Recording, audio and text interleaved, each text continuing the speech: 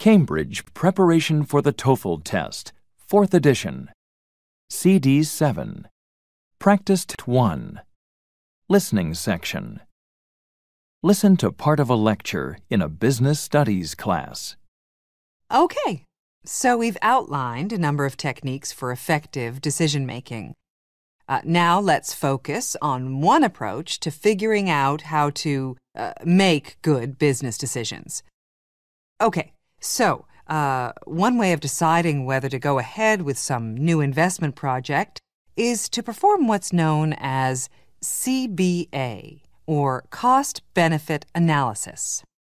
CBA can estimate and total up the money values of both the benefits and costs to a community, institution, or business to establish whether an investment choice is worthwhile. So let's assume you've generated solutions to a business problem and have thought really carefully about which way to go. You think you have the best solution available, but before going ahead with any investment decision, what you need to do is add up the value of the benefits as well as the costs of this action. Now, what I mean by costs and benefits here is always expressed in monetary terms. So, we find out what the cost is in money terms and also what the benefits might be, also in money terms. Then we subtract the costs from the benefits and we can choose whether to go ahead or not. All right. In simple terms, costs tend to be what we spend on something, say, for example, a new piece of machinery. And benefits are what advantages, expressed in money units, we get over the lifetime of that machinery because of having purchased it as opposed to, well, not having it or having some alternative. In such a case, we can figure out a fairly simple CBA just by looking at expenses and then subtracting them from the savings brought about by the improvements of introducing the machinery. That would include things like the savings met by not having to pay salaries to employees who previously did the work of the machine. We could add the fact that the machines make fewer mistakes, we hope, than human employees. So there will be fewer rejected products. But on the other hand, we have to factor in the cost of running the machines, such as maybe the increased electricity bill, the cost of repairs, and, of course, the cost of training someone to operate the new equipment. So that much is pretty straightforward. But we also have to think about less tangible, less visible costs and benefits. Cost-benefit analysis really only works if we're careful to add in all the costs and benefits. Costs, especially, are sometimes hidden. For example, in paying for this new stuff, we're taking liquid money and spending it, right? So we're no longer paid interest from having that money in a bank or otherwise invested. Okay, so we have to subtract that loss from the benefit side. Then, suppose also that the new machines are noisy. That means soundproofing, that's a cost. Or will it take up more space than the replaced workers and therefore require an addition to the building? These are less obvious costs, but they should be factored in to get an accurate picture. When we do CBA in a more public domain, say on the building of a new road, the calculations can become even more tricky. Although there's some impressive software nowadays that helps us out, of course. So, how do we measure the benefits here? Does the road improve or worsen people's lives? A new road may, for example, damage some wildlife habitat, or some residential community may be inconvenienced by the noise or air pollution. On the other hand, the new road could improve property values by decreasing commuting times. It could also save human lives, since it's safer than the old road. In practice, CBA tries to put a value on all these things, although a lot of people may not like what it says. What it does is try to find out how people really value these apparently subjective things by looking at the financial choices they're prepared to make to gain a benefit or to avoid something on the cost side. In this way, we can put a monetary figure on all benefits and costs. Of course, these calculations can be complex and sometimes controversial, but I want to point out that CBA is a powerful tool and perhaps the most rational way of choosing whether to go ahead with a complex investment decision. Now get ready to answer the questions. You may use your notes to help you answer. 1. What is the lecture mainly about?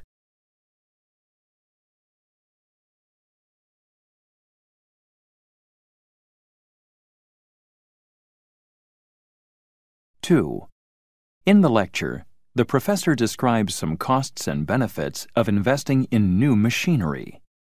Indicate whether each of the following is a cost or a benefit for a company planning on making an investment decision.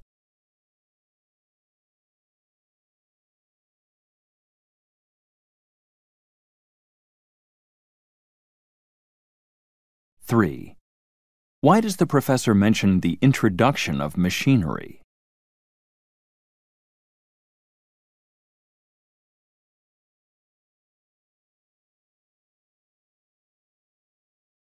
4. Why does the professor say this?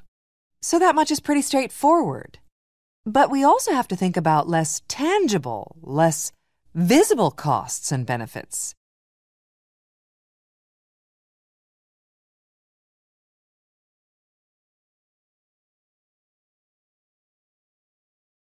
Five. Listen again to part of the lecture. Then answer the question. When we do CBA in a more public domain, say on the building of a new road, the calculations can become even more tricky. Although there's some impressive software nowadays that helps us out, of course. Why does the professor say this? Say on the building of a new road.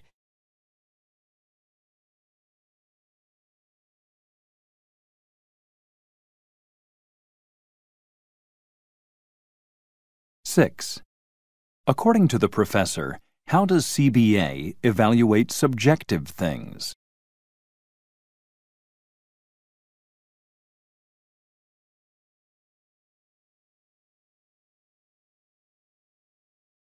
Listen to a conversation between a student and a professor.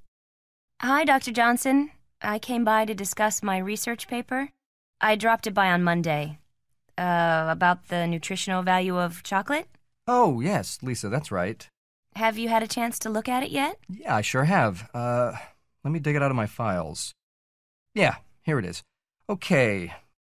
Well, Lisa, you've done a fine job of citing your sources and writing up your reference page. But you used a lot of internet resources for your information. That's right. You said we could, didn't you? Oh, yeah, but I also said to be sure to evaluate the site to make sure that it's worthwhile before you used it. This one here that I've circled, I don't think this is what I'd call a good source. But it has the university address of a professor. Isn't it okay to use sites with the .edu domain in the address? Well, you have to look beyond just the address. Yes, you are correct that this site is that of a professor at a very prestigious university, in fact. But did you notice this particular set of web pages were student papers that the professor had uploaded for the class to read and critique? You happen to have used one of the student papers. Well, that particular student may have done a fine job in his or her research, but a student is hardly an expert in the field. Oh, I hadn't realized that it was a student's work. I just noticed that it was on the website of a professor and thought, well, that it would be his work. You really need to investigate a bit deeper before you use online material. You could have checked the sources that the student had used. There might have been some useful papers by experts in that student's reference page. Okay. Now, the study here that you've cited looks very good. But did you notice that the person who did the study works for a laboratory that's funded by a major chocolate company? Oh, so it's biased. Well, perhaps. At least it should be taken with a grain of salt.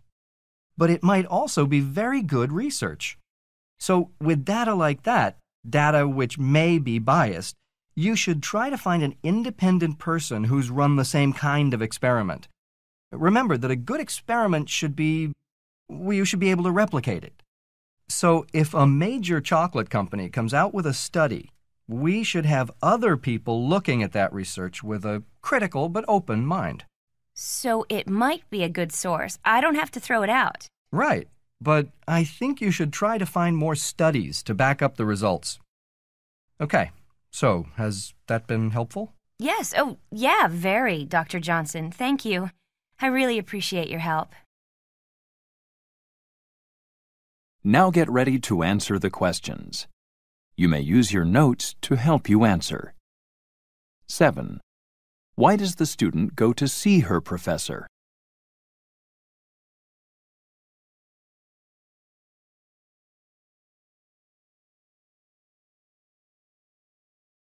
8. Listen again to part of the conversation. Then answer the question.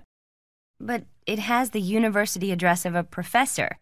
Isn't it okay to use sites with the .edu domain in the address? Well, you have to look beyond just the address. Yes, you are correct that this site is that of a professor at a very prestigious university, in fact. Why does the professor say this? Well, you have to look beyond just the address.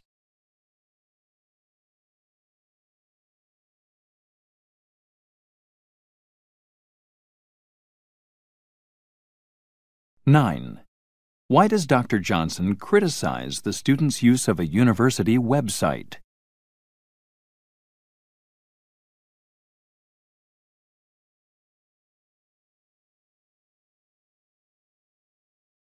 10. Listen again to part of the conversation. Then answer the question. Now, the study here that you've cited looks very good. But did you notice that the person who did the study works for a laboratory that's funded by a major chocolate company? Oh, so it's biased. Well, perhaps. At least it should be taken with a grain of salt. Why does the professor say this? It should be taken with a grain of salt.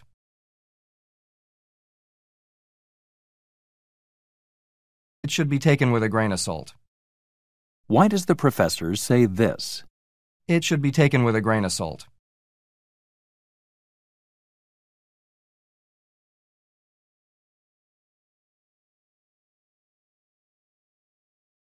What does the professor say about the... Listen to part of a lecture in an architecture class. So, now I'd like to focus on the Prairie School of Architecture, which developed the most significant architectural style in North America in the first decades of the 20th century. The main influences on this style came from several places. For example, the philosophy and practice of the architect Louis Sullivan. Now, you may remember that Sullivan liked to say that form follows function. In other words, the shape and structure of a building should depend on the purpose, the intended use of the building. There was also the English arts and crafts movement. That was important around this time, too. That was a second important influence. And I should mention traditional Oriental themes, which also played an important part in the Prairie School ideas.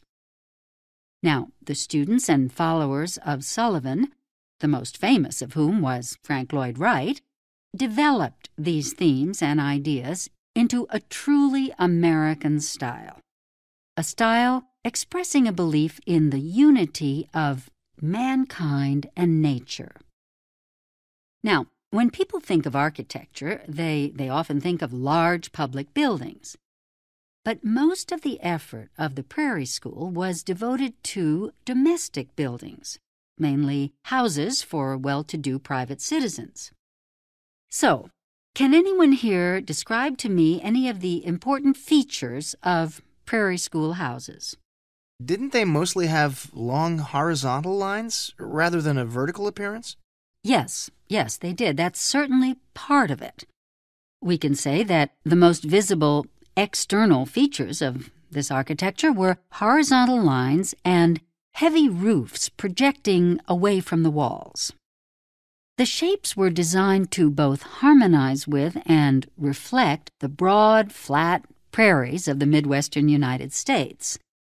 But somewhat ironically, I suppose, most of these houses were actually built in more urban areas, especially in the Chicago suburbs, rather than on the prairies themselves. Okay, now what about the insides, the interiors? Didn't they want to do away with small rooms? Well, in a sense, yes. There was certainly an emphasis on keeping the number of separate rooms to a minimum, opening up living space, and designing internal walls so that the light and view created a sense of unity. The idea was to reduce the number of interior corners typical of traditional European houses. See, prairie school architects thought of this traditional home as confining, both physically and also spiritually. So, by ridding the inside of houses of so many rooms and corners and walls, they hoped to create a feeling of movement and freedom. Their ideal of beauty was to try to make the living space more compatible with human proportions and living requirements. Often, large fireplaces were built at the center of the overall design rather than attached to an outside wall. And this gave additional structural support to the building, so it further allowed the building to get by with fewer interior walls. Now, let me add that, in line with their belief in the importance of nature, these architects related the interiors to the surrounding natural landscape by their use of windows that were continuous ribbons of glass. So, in that way, the outside and inside of the houses were more closely related. Other ways they suggested the importance of nature were in designing terraces projecting from the external walls with parapets, walls that were used as planting boxes for flowers and shrubs, and deep roof overhangs that led the eye toward the horizon. Of course, not all prairie school houses had all these features, but certainly we can say that there was a general tendency among these architects to provide their designs with many of them. Okay, so now we've discussed overall structure. Now what about ornamentation? Didn't they reject almost all decorative elements?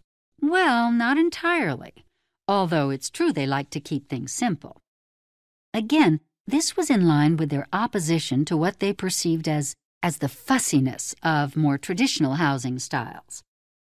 We can say that ornamentation was only permitted if it complemented, if it blended in with the overall expression and feeling of the building.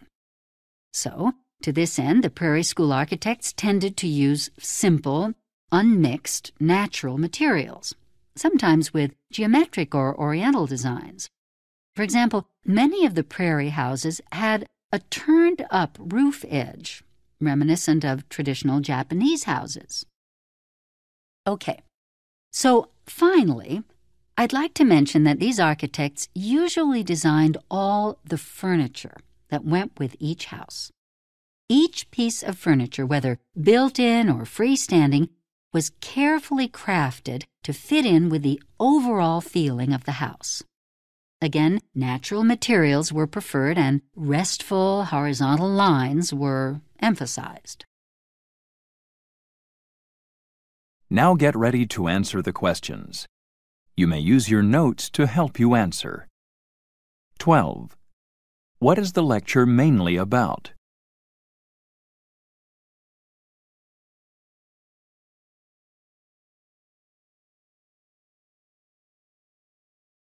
13. What can be said about the nature of prairie school architecture?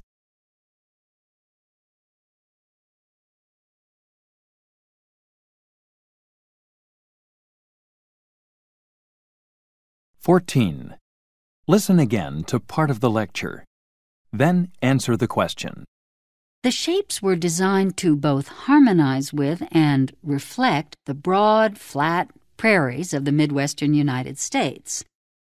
But somewhat ironically, I suppose, most of these houses were actually built in more urban areas, especially in the Chicago suburbs, rather than on the prairies themselves. Why does the professor say this? Somewhat ironically, I suppose, most of these houses were actually built in more urban areas.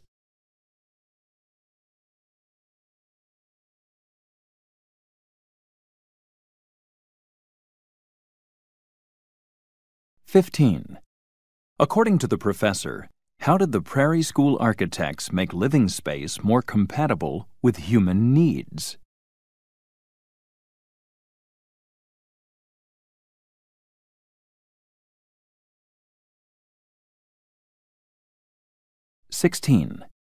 What does the professor say about the use of ornamentation by prairie school architects?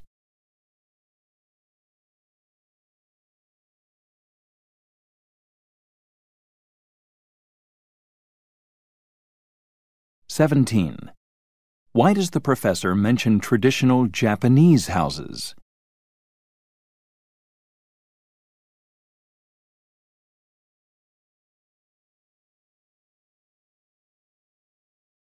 Listen to lecture in a psychology class.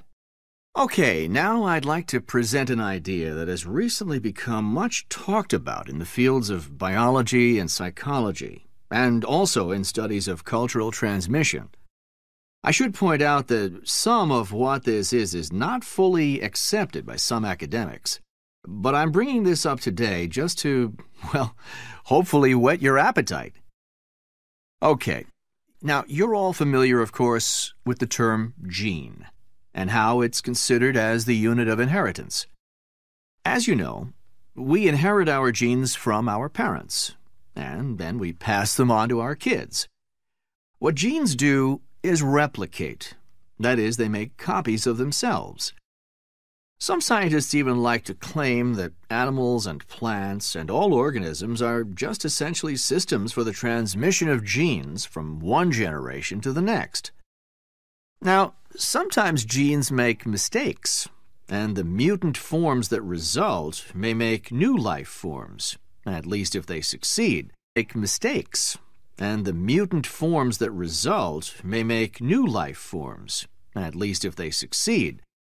If the environment in which they find themselves is suitable, they will succeed and thrive and reproduce. Now, of course, environments differ from place to place, and successful genes, which inhabit various organisms, themselves change the environment. The pressures of the changing environment lead to variation in the organisms, and this eventually creates the vast complexity of life. All right, so now I want to bring in here something that is kind of like a gene in the way it behaves. This thing is called a meme. Now, it's spelled M-E-M-E. The term meme was invented by the zoologist Richard Dawkins to refer to a unit of information in our minds which influences events so that copies of itself are passed on to other minds. Some people have described memes as patterns of information that are passed on to other minds. Some people have described memes as patterns of information that spread, just like viruses or bacteria, and which alter the behavior, even if in a very subtle, very small, or hardly noticeable way, causing the host to pass on the pattern. In a sense, they're parasites, because they use us, or at least our brains, as a springboard for their transmission to other brains. The essential point is that a meme replicates. That is, it's capable of imitation, just like a gene. A meme can be an idea, a song, a joke, a food recipe, or even a way of constructing bridges. How to make a fire could be considered another one. What is important here is that memes are imitated and thus passed on from one person to another. Also, they don't even have to be true. They just have to, in some way, make sense to us. Memes seem to come in all sizes. They can be as small as, say, a new slang term, to very large. That is to say, a whole way of looking at the world, say, a political ideology. Some people who write about memes would probably call such a large meme a meme complex, a whole set of memes clustered together for, as it were, mutual protection. All right, so the useful thing about this idea is that it enables us to explain certain things about behavior and even our physical makeup that are difficult to explain without it. At the most simple level, it helps us to understand why some ideas survive and some just drop out of sight. The memes that are transmitted are the survivors. And just as genes group together, so to speak, to form organisms that can reproduce, so memes may cluster together in human brains and pass on to other brains complex systems of thought, such as political ideas or even scientific theories. Now, if we ask why our minds always appear to be active and full of thoughts, we can answer using this meme idea, that it is because memes need to get repeated over and over in our heads. They need to be rehearsed and remembered. If they're not thought about and transferred to another brain, they'll die out, disappear. So, from the meme's point of view, it's necessary to be practiced, then passed on to another mind. According to some theorists in this field, the reason our minds are continually filling up with ideas is that the memes force us to. One person has even suggested that the human brain, with all its complexity, was in some way designed by memes in order to promote their own success. Furthermore, surprisingly, it's claimed that we ourselves are not the ones who benefit from our ideas. It's, you guessed it, the memes themselves. The self itself is a meme. In other words, at least some theorists seem to be saying, we are nothing but temporary groupings of memes that have come together in order to be protected and passed on to other minds, in order that they can survive and prosper. Now get ready to answer the questions. You may use your notes to help you answer. 18. What aspect of a meme's behavior does the professor mainly discuss?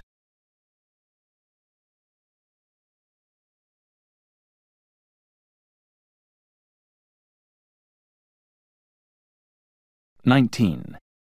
Why does the professor say this? I should point out that some of what this is not fully accepted by some academics.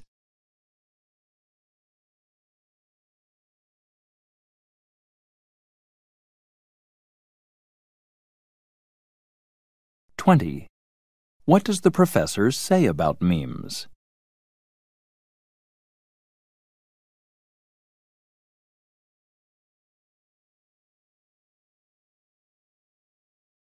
21. Listen again to part of the lecture. Then answer the question. A meme can be an idea, a song, a joke, a food recipe, or even a way of constructing bridges. How to make a fire could be considered another one. Why does the professor say this? How to make a fire could be considered another one.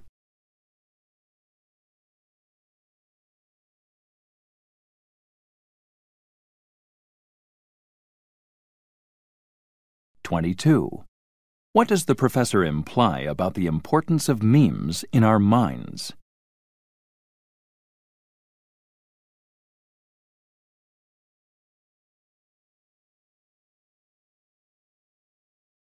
23. Listen to part of a lecture in an anthropology class. So, we've had a look at the general distribution of Native American peoples throughout the continent and before the arrival of the Spaniards. Today, I wanted to focus on a particular culture, which inhabited the southwest of what is today the United States.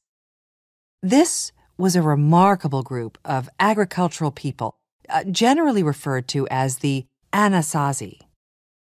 By the way, I'm going to continue to use that term, even though some people are not completely happy with it. It's the best term we've got at the moment, and all the proposed alternative names are less accurate. Okay, so these people arrived in the southwest area approximately 2,000 years ago and engaged in hunting and gathering.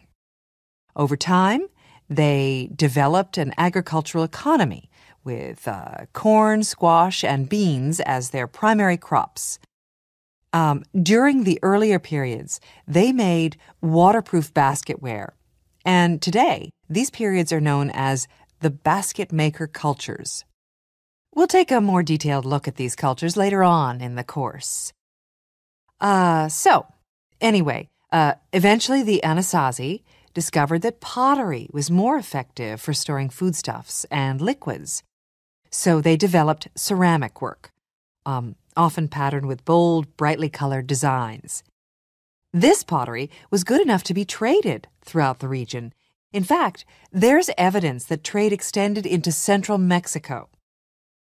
Now, as well as highly skilled pottery techniques, the Anasazi also developed remarkable building techniques.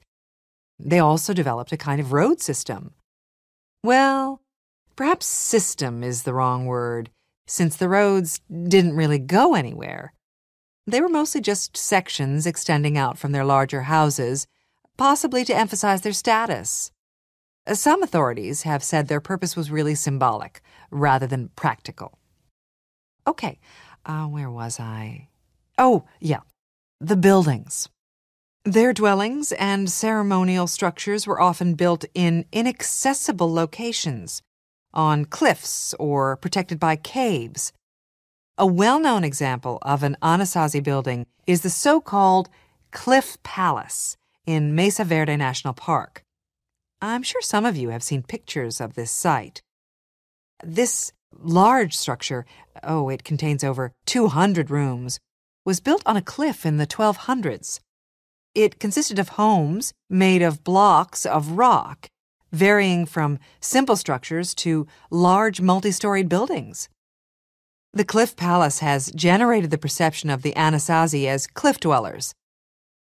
This extraordinary structure, along with other dwellings in the area, was deserted around AD 1300, only about 100 years after it was built. Yes, did you have a question? Why did the Anasazi build such a large city and then abandon it? Okay, I was coming to that. The reason for the abandonment has been the source of much debate. Can anyone here think of any reason why an entire population would abandon its city? Well, the Southwest is a rather dry part of the country. Perhaps there was a drought that led to mass starvation. Okay, that is a possibility. And in fact, tree rings from this area have been studied.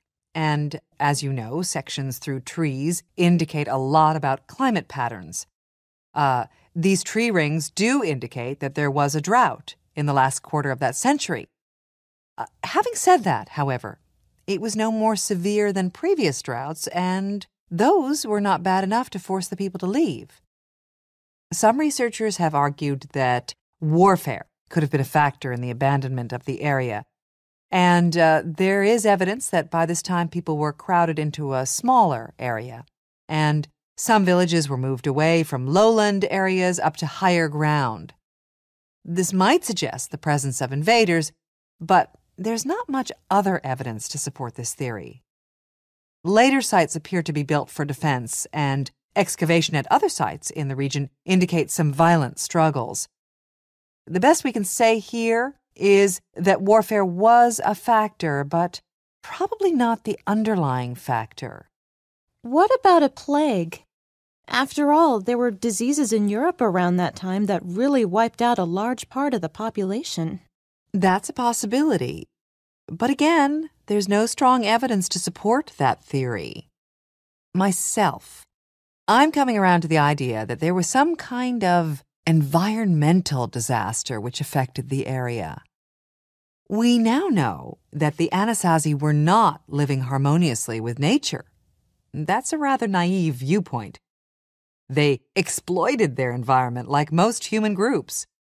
Research has shown, in fact, that the Anasazi destroyed most of the larger animals through overhunting. So they were forced to hunt for smaller game animals. That would have meant less efficient use of their time. In other words, they would have found less food for the same amount of work. And another thing, they had to collect wood for cooking and for heat. And so the surrounding areas became deforested. Both of these environmental causes must have played a large part in their eventual disappearance from the region. Okay, so this is my thinking about this mystery. I'd have to say, though, that the general consensus today appears to be that there was a combination of factors, including environmental ones, that led to the abandonment of the communities in the region and eventually to the decline of the whole culture. Now get ready to answer the questions. You may use your notes to help you answer. 24. What is the main topic of the lecture?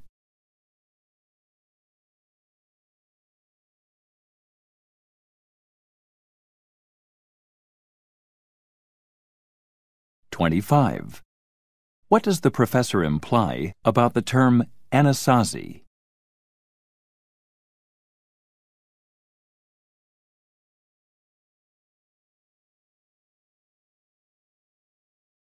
(26) According to the professor, why did the Anasazi start making pottery?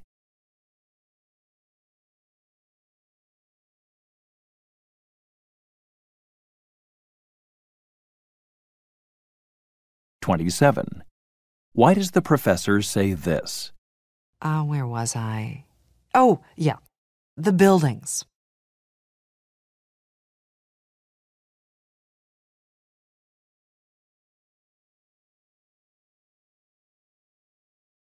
(28) Based on the information in the discussion, indicate whether each of the following is accepted by most scientists.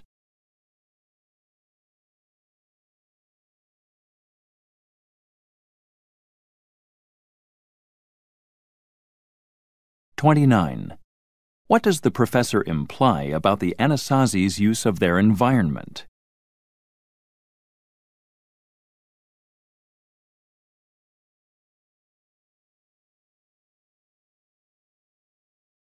Listen to part of a conversation between two students. Okay, so do you want to review that legal terminology that Dr. Bryant went over in class? Okay, yeah. But, I was going to meet my roommate at the Union. We planned to jog around campus for some exercise. You can come along too if you feel up to it. Great, thanks. I'd like that. But shouldn't we review the terms first? Okay, we've got a few minutes, I guess. So, what was the first one? It's burden of proof. What do you remember about that? Okay, well, this one has to do with the fact that in law cases, every person is presumed to be innocent until they're proven guilty, right? Well, yeah, but what else? What's the important thing? And it means that the party that brings the case, that's the plaintiff, has to prove the allegations in order to win the case, okay? Okay. And the defendant, that's the person who's being accused, has the right, or the opportunity, to disprove the accusation. That is, the defendant can show or try to show that the accusation is false and that the evidence used against him or her is weak. So that means that the burden of proof is always rests on the party, the person making the accusation, because the defendant is presumed innocent and so has to be proven guilty. So in a criminal case, it's up to the prosecutor to convince the judge or the jury that the allegations are true. The burden of proof rests with him or her. The prosecutor, that's the government lawyer, right? Usually, but as far as I can remember, anyone can act as a prosecutor. except in certain types of cases. Anyway, what was the next term you wanted to review? Well, what exactly is meant by circumstantial evidence? Okay, circumstantial evidence. Let me think. Yeah, well, that's like indirect evidence. Yeah, okay. So it kind of implies someone could have been involved in a crime. It doesn't in itself directly prove who did it. So, what about evidence from a witness who says they heard or saw a person commit the crime? No, that's not circumstantial. That's called direct evidence. It has to be more indirect than that. Just about everything that is not direct is called circumstantial. Remember Dr. Bryant gave an example? What was it now? Yeah, okay. He gave a couple of examples. One was, suppose a man earns a certain known salary and then makes some big purchases way beyond what someone on his salary could afford. He might buy a luxury yacht or a new beachfront apartment or something. And this happens around the time he is alleged to have stolen a large sum of money. This is not direct proof, but it is circumstantial. It would help build a case against him. Right. And it could be used in a court of law, right? Yeah, right. Unless the connection is really weak. Didn't Dr. Bryant say that, in fact, most convictions in court are based on circumstantial evidence? Yeah, I remember him saying that. Most people have the opposite idea, maybe from watching too many TV dramas. But in real life, circumstantial evidence is considered very persuasive. A strong circumstantial case is often better than an eyewitness description. Now get ready to answer the questions. You may use your notes to help you answer. 30. What are the students mainly discussing?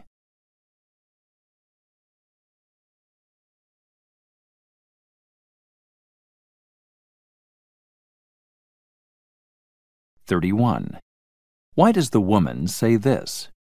But, I was going to meet my roommate at the union. We planned to jog around campus for some exercise.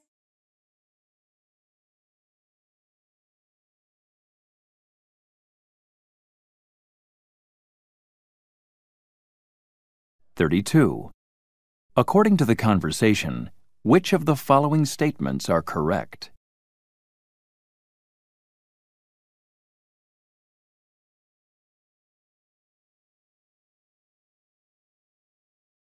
(33) What can be inferred about the value of circumstantial evidence for prosecutors?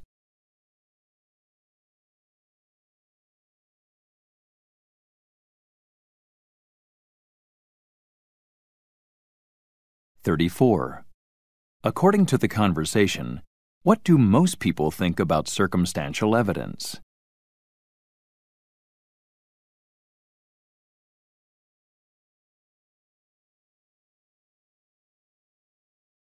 Speaking. 1. Please listen carefully. Describe a skill you have that will be important for your success in the modern world, and explain why this skill is so important. Include details and examples to support your explanation. You may begin to prepare your response after the beep.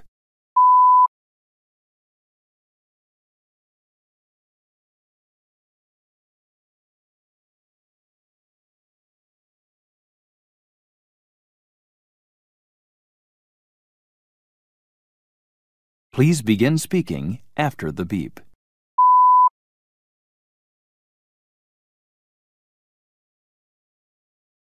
Two, please listen carefully. Some people work for a business, and some people work in their own business. Which would you prefer to do, and why? Include details and examples in your explanation. You may begin to prepare your response after the beep.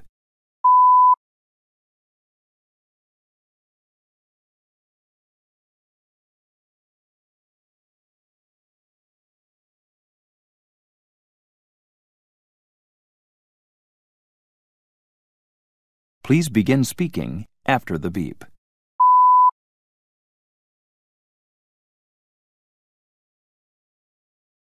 3. Please listen carefully. The University of the Rockies Financial Aid Office has posted information about work-study grants. You will have 45 seconds to read the announcement. Begin reading now.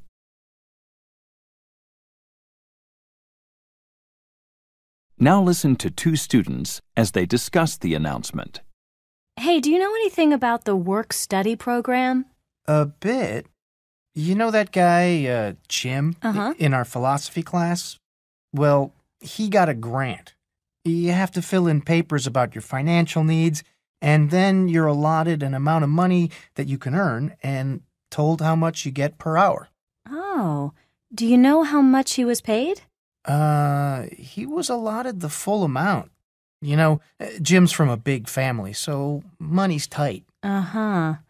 Hey, I heard there's an opening in the astronomy department.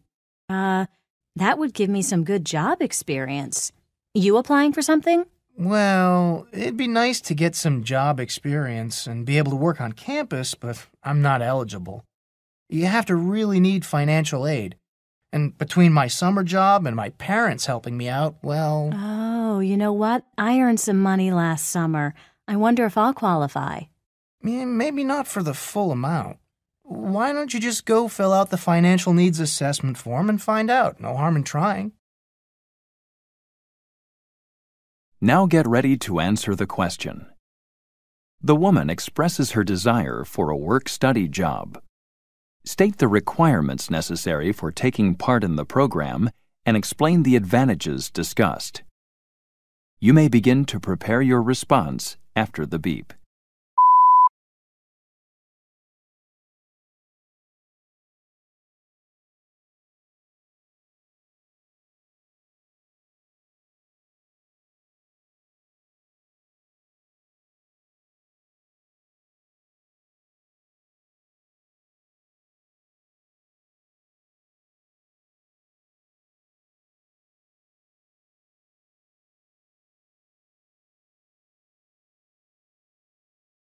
Please begin speaking after the beep.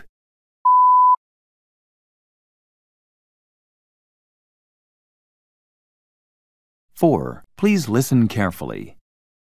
Read the passage about symbiotic relationships. You have 45 seconds to read the passage. Begin reading now.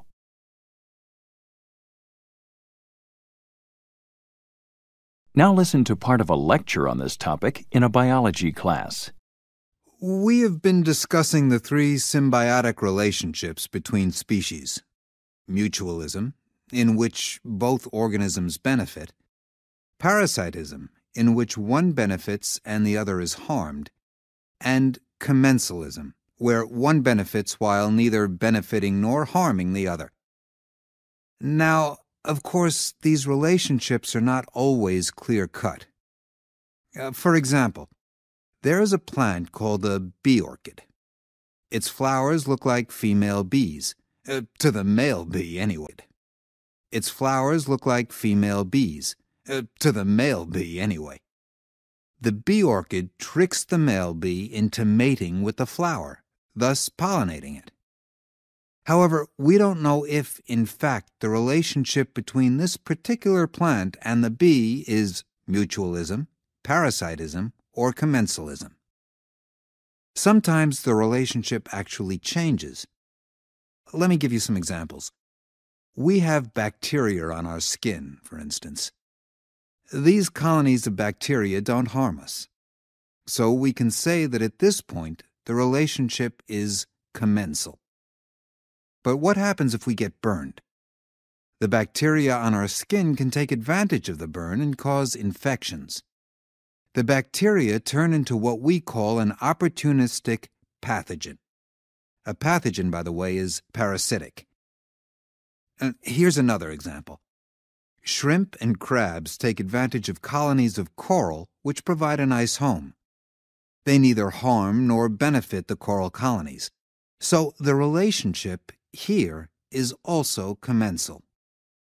But sometimes a coral-eating sea star attacks the coral. At that point, the shrimp and crabs defend the coral. Without these creatures to protect it, the coral would be eaten. So, in this case, the relationship becomes mutual. The coral and its defenders are now in a relationship in which both organisms benefit. Now get ready to answer the question. The professor gives 2 examples of symbiotic relationships that change. Explain both examples in terms of what the original symbiotic relationship was and what symbiotic relationship it became.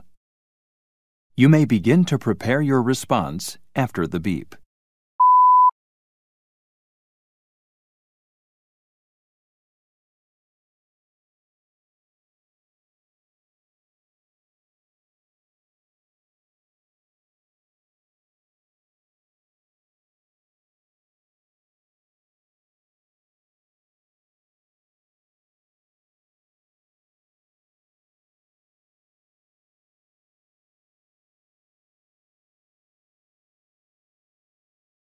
Please begin speaking after the beep.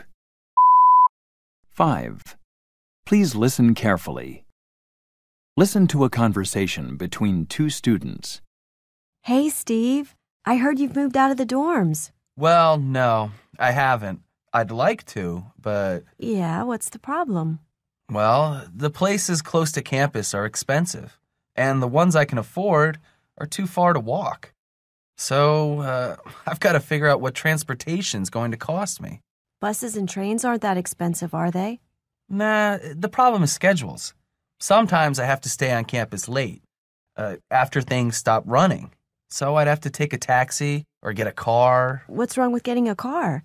Gets you where you want to go at your convenience. A car? In the city? No, thanks. Besides, insurance rates are high for my age group and, other costs. Maintenance, parking. That's a point for being close to campus. Also, it's easy to get home if you forget something. Yeah, and sometimes I like to take an afternoon nap because of the late hours I'm in the lab. It'd be nice to be able to do that. Mm-hmm. Can't if you live out in some suburb. Maybe it's best to stay in the dorms right on campus. Yeah, well, one of my complaints about the dorms is they're too noisy in the daytime. Can't sleep because everyone's got their music going. You get your meals and don't have to clean up afterwards. I think I could save a lot doing my own shopping. So what's the difference in costs of a dorm, a place near campus, one on the train line, or on the bus route? I don't know. You don't know? Well, if I were you, I'd get all the figures and make a hypothetical budget. A budget showing you taking a taxi 3 times a week and a budget for the costs of a car, and just put all the possibilities on paper. I think you'd make a better decision doing that. And also make a list of advantages and disadvantages. Now get ready to answer the question. The students discuss the man's options. Describe his problem. Then state which of the options you prefer and explain why. You may begin to prepare your response after the beep.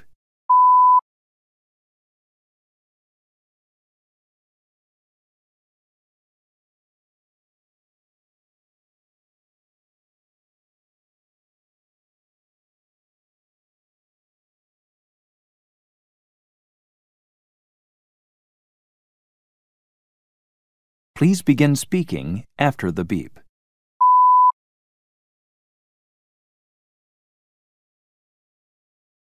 Six. Please listen carefully. Listen to part of a lecture in a cultural studies class. Although the entertainment industry is concerned with telling a good story, it has had a profound effect on people's conceptions and misconceptions of the world around them. Let me give you an example. There are many films and TV programs in which a serious crime takes place and a police detective solves, or maybe doesn't solve, the crime. It appears that these fictional crimes, added to news reports of real crime, cause viewers' perception of the rate of criminal behavior to outrank, to exaggerate reality. In other words, the actual, let's say, murder rate is probably well below people's perception of the murder rate. I've just been talking about misconceptions of crime rates, but there are other misconceptions which may be more harmful. Now, I'm not saying that believing in an exaggerated level of criminality, say a high murder rate, isn't harmful. It could cause a lot of people undue stress, for example. But what I mean is misconceptions about race and gender stereotypes. A person of a different race or a female being typecast into certain roles. Think about, for example, the portrayal of a person in a wheelchair. He or she is either portrayed as overcoming incredible odds to do heroic deeds, or, on the other hand, being a helpless victim. Does this promote understanding or misconceptions? In the movies, doctors perform miracles, lawyers win cases, and crime scene investigators find the evidence. People in these actual professions often get clients with unreasonable expectations. Professional people comment that the reality of their daily routine, their job, is seldom like that portrayed in the media. Students are sometimes disillusioned about their career choice because the job seemed much more interesting in the television program than in reality. Unfortunately, we make these judgmental mistakes about our own society, knowing full well the existence of the fantasy created by the media industry. Now get ready to answer the question. Using points and examples from the lecture, explain how the media has contributed to misconceptions about the real world. You may begin to prepare your response after the beep.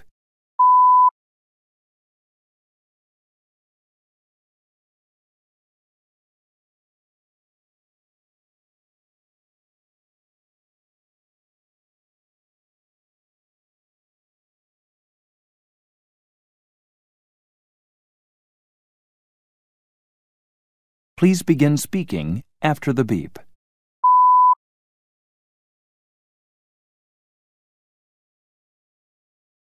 Writings. Now listen to part of a lecture on the topic you just read about. Often in medical research, new evidence makes us take a fresh look at causation. Now, the immediate causes of asthma are not in doubt, but there is some new thinking about the fundamental causes of this condition. It's been said that after an asthma attack, the airways of the sufferer return to normal. But what about in between attacks? Until recently, it was assumed that bronchial function returned to normal until the onset of a new attack. But it has become clear in some asthmatics that the airways can become permanently narrowed and the walls of the airways thickened. These abnormalities in asthmatics' airways are due to what is called remodeling.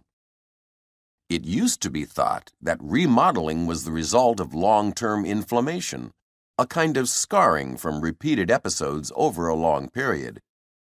But more recently, it has been suggested that remodeling of the tubes is not only a result of this scarring, but also may be the primary cause of the condition. In other words, remodeling may be fundamental to the disease. This idea has gained acceptability recently due to evidence from studies of young children. This research shows that many asthmatic children already have remodeled airways. So according to this view, remodeling is not just a consequence of asthma. It may also be an underlying cause. So what causes the remodeling in the first place? Certainly, genetic factors play a role. But it seems that a combination of genetics and the environment are to blame. In other words, certain individuals may develop remodeled, vulnerable airways due to the environment affecting them even before birth. Summarize the points made in the lecture you just heard, explaining how they cast doubt on the points made in the reading.